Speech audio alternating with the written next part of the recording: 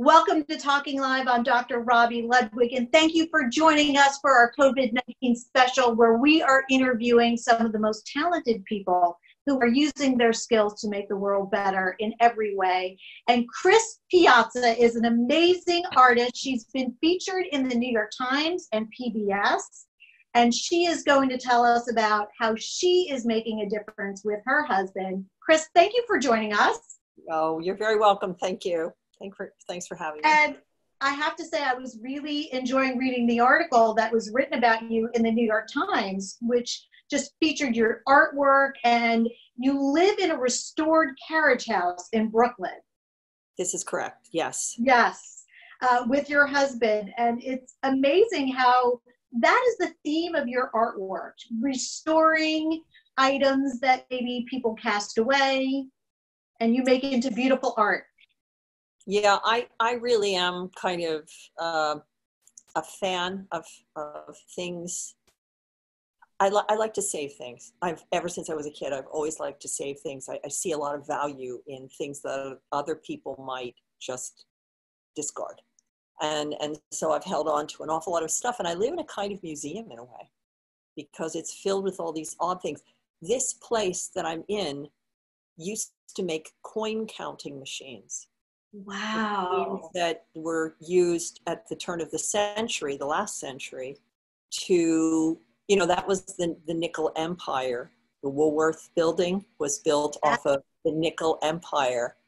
And, the subway was a nickel, and to go to Coney Island was a nickel. And so change was a big deal, and they had to count it, and they made it in this place I'm in. So when I came in here, the building had been empty for 30 years, and I was working with the crew doing the cleanup. Demolition was an absolute wreck. And I kept saying to them, save that, I'm going to make a piece out of these. So I still have the parts, the patents, and everything from the old coin counting machines. We are going to have a link to your artwork, which is just so fantastic. You make life-size puppets. You have large artwork, small artwork, and then flat artwork, you call it, right? Flat artwork? Yeah, wall pieces, yeah. Oh my God. I mean, I'm in love with the red shoes. Oh, yes. Yes. Oh my, that and the frolic architecture as well. Yes. Beautiful, beautiful work. Thank you very much. Thank you. Let's go back to the 70s. When you first came to the city, you were a young girl in your teens, 17 years old and on your own. That's right. Yes. Wow. Was that uncomfortable or exciting? It was tough. It was very difficult. I didn't get to go to college. I came to New York, and I grew up in a kind of Appalachia, Pennsylvania. And it was just, a hard scrabble, survival kind of time. If you watch films like, I saw it recently, the original Taking of Pelham 1, 2, 3, that was New York back then. It was really like grimy and down at its heels, and I lived on the Lower East Side. But the hard scrabble aspect of it, I really think helped me to become the shapeshifter that I remain to this day, which is put me into this, it's like, oh, people need basketball, this is what we're going to do. I just think it was a great time for creative people without any kind of money to come to the city. I always said I was an immigrant that got off the boat from Pittsburgh. You sewed clothes when you first got here. So interesting. That's how you made your living. You at times would find material in dumpsters. Yeah. Yes. Yeah. I could sew. I could always sew. My grandma taught me to sew when I was a little girl, and I made my living doing piece sewing, and it didn't pay anything, but it was a job. And so it's so funny, like what I'm doing now is so much like what I did then. And I started off using the same sewing machine that I had back then, which was originally from like the 1930s, 1940s. And it's just everything old is new again. But it's so true. Yeah. Yeah, but I used to make clothes for one of what became one of the big stores, Canal Jeans, and I made their first upcycled clothing. And you would turn blue jeans into like cool, funky boho skirts. Skirts. We used Yeah. to cut the legs open and put a piece of 1940s curtain upholstery fabric in there. And And you, yeah, go ahead. and they were like long, hippie skirts. I also took these wonderful old rayon dresses, which are worth a lot of money now today, but they would show me down, take me into the basement. There were a bale of these clothes. And they'd say, take whatever you want of these and make them up into this pattern. They gave me this pattern, and it was this little top with this peplum tie, side tie. Really would be like super cool if you could find one of these vintage things now. But I made home, I got so many of them. It was so funny. My husband and I were at a party a couple of years ago. And I was so, talk about strange, the synchronicity. I'm telling someone about making these things. And there's a woman, she's wearing one of the ones that I made. It almost sounds like, you were creating costumes and masks for Twyla Tharp. She's unbelievable, huge. It's striking to me that you didn't go into fashion design, because it sounds like you certainly could have taken that direction. I had opportunities to, and I knew people. I did piece sewing for startup designers. I saw from these people that I knew, who I worked with, what you had to do to get anywhere as a designer. It's a hard road. You really have to find a producer. It's not so easy. I'm just going to make my designs. And I was an artist. I wanted to do my artwork. I really didn't want to do fashion. And so, but I was always on the fringes of it. Like for a while, I worked for this fascinating lady on St. Mark's, way down near Avenue B, was it? And she made clothes for Debbie Harry for Blondie. Oh my goodness. So Debbie Harry used to come in and get the clothes from her. And she was always this bedraggled gal, but she had these butterfly, like exotic butterfly eyes. And I was her seamstress, and I was the girl in the back of the shop, and Debbie Harry would come in, and she was always trying to get, like these clothes. They didn't have any money then. They were playing at like CBGBs and stuff. Yeah. And I was just in the back like, no, what are we going to make this week? But it was what did you like? Did you like her? Did you like Deborah Harry? I didn't get to know her. It was I was just the shop girl.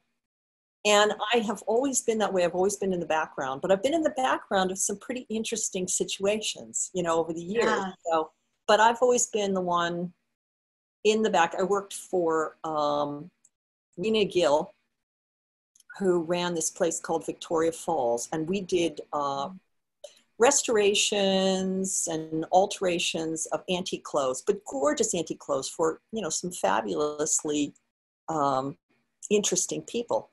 And one of them was Joni Mitchell. And I was challenged to have to fix this dress. Joni Mitchell chose this gorgeous, I don't know, Edwardian lace dress. But it had a big hole in the front of it. But I could see why she liked it. And so my job was to find a way to kind of upcycle the dress for her. So you were ahead of your time, because right now it's all about just restoration and reusable fashion and being good to the economy. Yeah, in a way, but I wasn't alone. We were doing this stuff. If you were in the East Village and Soho, and back then, we were all kind of like, I don't know. We got all of our furniture off the street. Everything was just, it was a different universe. I sometimes tell young people about that, and they're so like, oh, I wish for them that they had this too. Really. When I was looking into your website, and we're going to share your website so people can enjoy your art. And actually your masks aren't on there, but we will get to that later. You mention yourself as the ghost of change. Exactly, the ghost of change. Well, this piece that I wanted to make I was telling the guys I was working with in the demo, I said, I'm going to save all that stuff from those coin counting machines, and I'm going to make a piece called The Ghost of Change. And I had actually been working on this. He was a little guy inspired by the figure in the steeplechase figure, the funny face in Coney Island. And then that piece was destroyed in a hurricane. I used to have a place upstate, and it was destroyed by Hurricane Irene. And so all of those pieces, but it was this complicated thing about time and changing money. And it was very funny. I really love vaudeville, old silent film. My work is very inspired by the, Buster Keaton, Charlie Chaplin, W.C. Fields, this kind of burlesque, but burlesque, old world burlesque, vaudeville. Yeah. And I actually performed. I used to do performance pieces with people, and I performed on, one of the old Yiddish theaters, doing avant-garde theater. And it's just been in my heart, this wandering back and forth between history and comedy. And what do you think is about that period of time that's so fascinating and inspiring for you? All the voices, all the talent, all the truly raw, genuine, original talent. Someone like Buster Keaton, incredibly original. Where in God's name did this extraordinary human being come from? This unique, creation. That he started doing. He was acting with the family at the age of 4 or something. Father used to throw him out of into the audience. I mean, that guy was. I don't know where someone like that comes from. And I think that there are these times that generate extraordinary originality. And I think the early part of the 20th century did that. And it's a great source of that 19th century through, the 20s, 30s. Ginger Rogers singing Earway in the Anime, We're in the Money, during the Depression, singing in Pig Latin in the Gold Digger 1931 or 30 or whatever, is just it don't get no better than that. It's just this adorable little blonde with her crooked teeth singing this in this close-up, wearing this Busby Berkeley costume with great big coins when everybody's flat broke in America, and this is entertainment. There's something about that that's just so invigorating that you can feel it electrify you. And it did for me as a kid. I'm looking for the exact phrase that you talk about, and I think this is the correct quote. It's one of the tragic things about America that we erase ourselves so quickly. If you continue to erase yourself, you're not going to know who you are. Right. What exactly inspired that statement? Well, I think that America has certain problems. Yeah. And one is that it doesn't seem to want to recognize the value of the old. I think that it's a big crisis we're going on even in this pandemic, that some people have even made the suggestion that elderly people could be sacrificed for the sake of our economy. I think that says a lot about something wrong, profoundly wrong with our values. It's not about constantly a healthy culture and a healthy economy even can't always be about growing and advancing. There has to be a kind of preserving and learning from and gaining from what has come before. Other cultures like the Japanese have extraordinary reverence for the old. I have a friend in Italy, and she was writing to me about going through this pandemic there. And she's Italian, right? And it was with the greatest heart, speaking about the loss of their old people as being the loss of them as a culture. They are losing themselves in the loss of these people. Now, every person is like a book. They're a universe of stories, of details. I really think that there's a kind of loss, wandering kind of loss that people have of meaning. that's right next door. It's like Dorothy and the Wizard of Oz. Well, you could have always found it. It was right there with you all the time. Yeah. And I really think that old things, old buildings, trees, old ways, old skills, old voices, old ideas even. Some of them are terrible. We shouldn't lynch people, for crying out loud. They just passed a law, 2 years ago, that lynching is illegal in this. I mean, I couldn't believe it. Just now. Yeah. But so many things that are really old have wonderful, just the spectrum of story that fill especially young people. And I love the idea of old and young. That's the way nature should be. So that's what I think we need. I don't think we do this. I think we're in a constant rush. Everything's so fast, fast, fast. And I think it's to our detriment. I think we're paying for it greatly through this pandemic. I actually think I do think that this pandemic is helping everybody to slow down. Absolutely, great. And I heard this term, me search, kind of look at themselves and look at what's not working in their lives and what matters. I think our values kind of got lost in the speed and distraction of our current day world.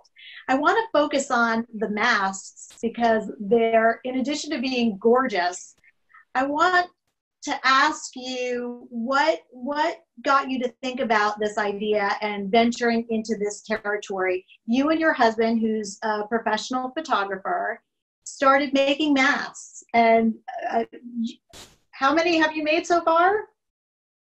We have to have made over 400. We were counting the other day, and that was a while ago, and we got to around 400. So, and the most beautiful fabric and vibrant colors. It's really hard to choose. I mean, I keep looking at all the swatches. Our mutual friend sent me the swatches, and really, it's hard. I mean, I think that's the hardest thing about your mask is choosing what material I want, and it's hard to pick just one. So maybe I'll have to pick many. Well, that's what I wanted, It's yeah. They're very reasonably priced, but you're donating many of them to healthcare workers. Yeah, well, the way this started was I actually have an immune system issue. So I am careful because I tend to get the cold that comes around. And when I heard about this, my ears were open to it. And my husband and I started self-isolating before Cuomo required it. And I was thinking, better not go in that store. I might get it there, So we started staying home. And I'm on an email group. And we're thinking, now what are we going to do? He couldn't get any photography work. The things that I was normally about to do, my work, everything stopped. I'm on an email group that caters to people in the fashion business and costume, and someone mentioned making masks for healthcare workers. Now, this was early on, about mid-March. And I said to Michael, well, whatever we were planning on doing now, we were going to put some stuff online, get my Etsy shops filled up. So well, for a little while, at least, we've got to make some masks. So I dug out fabrics and we started. And I was trying to find how to hook up with the hospital. And I spoke to a friend of mine who has a shop here in Brooklyn. And she had made, it's a dress shop, and she had made the dress for a doctor who got in touch with her and said, could you possibly make us some masks? I said, listen, let's combine our efforts. So we filled that order. And then I put out the word, local Facebook group, next door neighbors, there's some kind of, what's it called, next door digest or something. And before you knew it, it was so early on, the hospitals were so desperate. I'm telling you, it was horrific that you have doctors. I don't want to mention the hospitals because maybe they don't want this out there, but it was all the major hospitals that we're hearing about that were desperate for cloth masks because they had nothing to work with. So we were working within 3 days. I had 4 seamstresses someone stepped up to offer to help with the coordinating, because I would be up at 1 o'clock in the morning responding to people. It was like making me like, oh my God, I'm going to get sick from this. We had people offering to deliver, and we did this for a long time. It's slowed down now because the hospitals now have, they have real PPE. They don't need so much these cloth.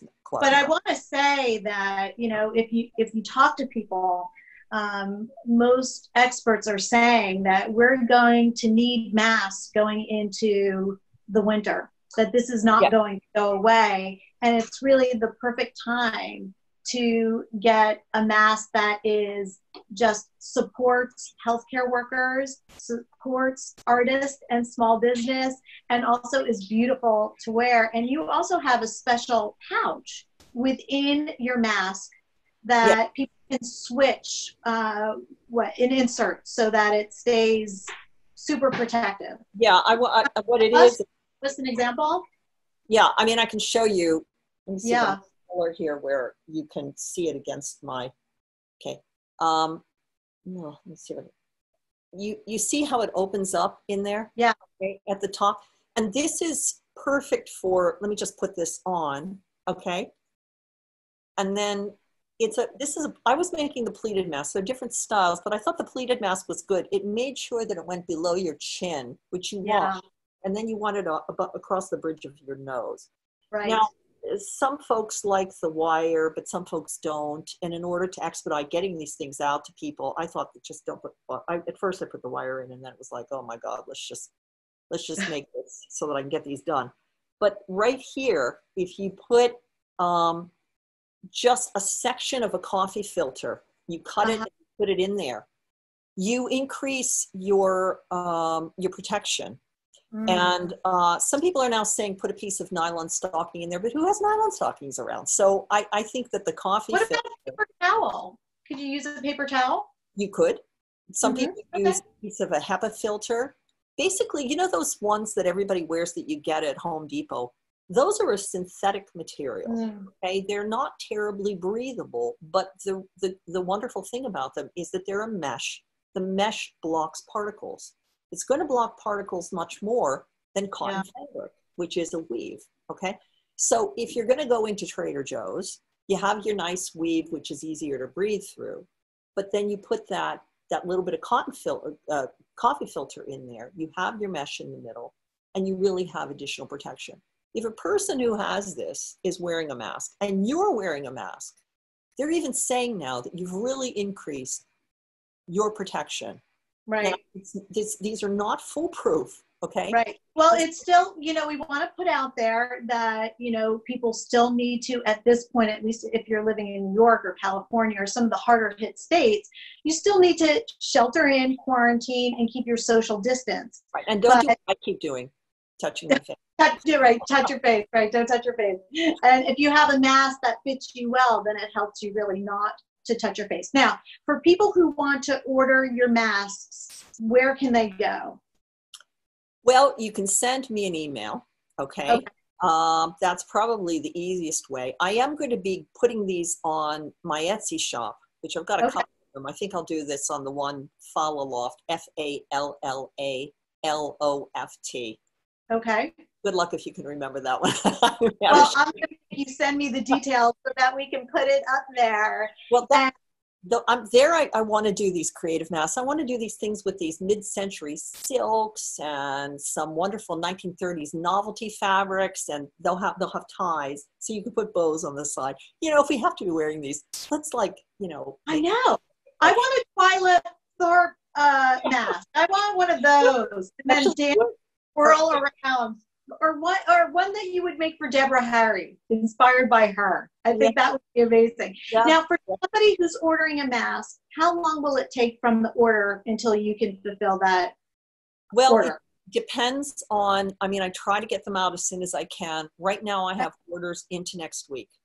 And I'm just working all the time on these things. Usually, I communicate with people and let them know. Then there's also the mailing time. I have to tell you, initially I was having a terrible time. I'm in Brooklyn, getting things from Brooklyn to friends in Manhattan who I was just sending the masks to them as gifts. My own doctor, I sent her a dozen masks, and it took 2 weeks before she got them. So well, I'm going to order them. I'm going to order them, and I'm going to post a picture of myself wearing them, and then you can use that. Okay, wonderful. That would be wonderful. Chris, thank you so much. And please thank your husband for us as well for using your artistic talents in a way that helps healthcare heroes and helps the community at large. We are very grateful to you. We're going to have a link up so people can find you. And I look forward to visiting you when this is all over and buying some fabulous vintage clothes from you. Oh, you know what? This has been such a pleasure. And I just want to say before getting off, to all the people out there we were making masks for, we owe you so much more than any words can possibly say. Thank you from all my heart. You've given so much to all of us. Thank you. And I will double that sentiment. Thank you so much for joining us on Talking Live, and we'll see you next week. Thanks, Robbie. Thank you. Bye-bye.